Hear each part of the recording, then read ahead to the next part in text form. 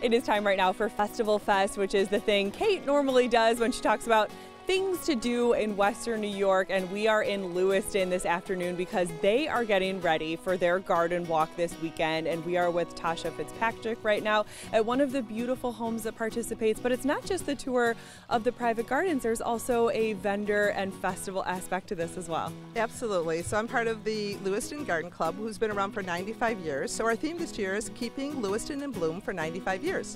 We have a garden festival this weekend, Saturday and Sunday from 10 to 5 on our Center Street that they shut down, and there's about 80 vendors that will be there. So all kinds of outdoor plants, outdoor tchotchkes, there's guest speakers, things for children to do, and then there's a series of homes you can come and take a look at the gardens themselves, like this beautiful garden. Just an absolutely exquisite garden. We're going to hear a little bit more about it at the end of this segment, but Tasha, what makes the Lewiston Garden Walk so special? I think because we are so invested in our community. So the Garden Club, we do all the plantings on Center Street. We're all gardeners ourselves, some masters, some just good gardeners, some just gardener wannabes. So we like to showcase that, and the Garden Festival helps us do that. And the money we make from it, we put right back into Lewiston. Tasha, thank you. And here's a quick look at what else is happening around town this weekend.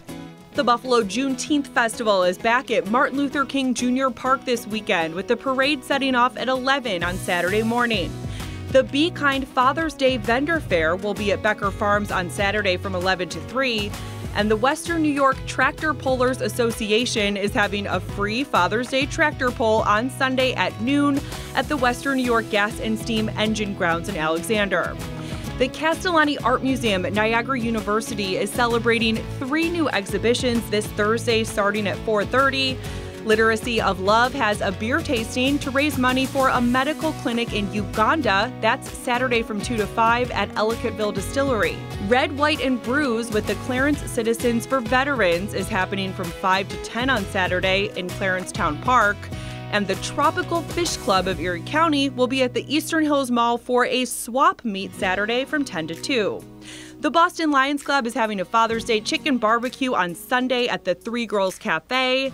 Dragonfly Art and Soul's Summer Solstice Expo is also happening Saturday at their salon on Main Street in Williamsville. And back in Lewiston now, where we have been hanging out in Mary Alice Eckert's beautiful garden right along Center Street. And this must be like your Super Bowl getting ready for Garden Fest weekend. It's fun. I figured out instead of making it, this is work, it's our hobby. With a garden this big, it has to be a hobby. You and your husband do everything yourselves. We do. We really love it, though. You know, it's a good way to spend time, and the peacefulness of this right in the middle of it. It's a busy village in the summer, so it's like our own little piece of heaven right here. What is it like on Garden Fest weekend to see everyone come and enjoy it and to entertain everyone? I think part of the reason why my husband and I like to do this so much is because it brings so much joy to the people that come through. Everybody that comes in is smiling, they're happy, they want to know what's this, what's that, how long have you been here, how old's the house, do you guys do this all the time, what about the fish, and everybody's happy. And you know, when you can spread joy, it's all a good thing. And in addition to the Garden Fest, also happening this weekend in Lewiston is Art Park's 3rd annual Strawberry Moon Festival. We will hear more about that throughout the week from our Kevin O'Neill. But for now, this has been Lauren Hall reporting in Lewiston for Festival Fest. Thanks for watching Most Buffalo today. Channel 2 News, first at 5, starts now.